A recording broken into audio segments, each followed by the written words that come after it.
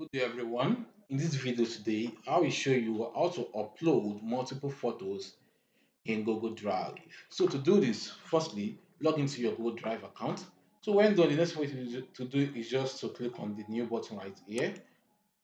So click on File Upload.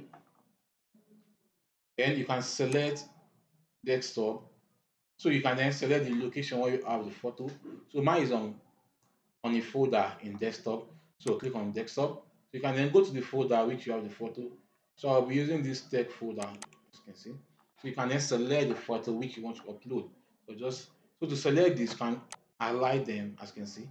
I've aligned these three. To select more, maybe you want to add more.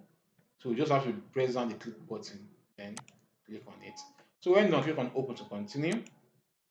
So right now, as you can see, the photo is uploading. So right now the photo has been uploaded. Why? How do I know? Because of this green icon in front of it. So the next thing for us to do is just to check the photos on this page. Right now the photo is not on the page. What you have to do is just to reload the page so we can see it. So as you can see right here, here are the photos which I just uploaded. So that's all to do this. Hope this video helped. Please give it a thumb up and don't forget to subscribe to our YouTube channel. See you in the next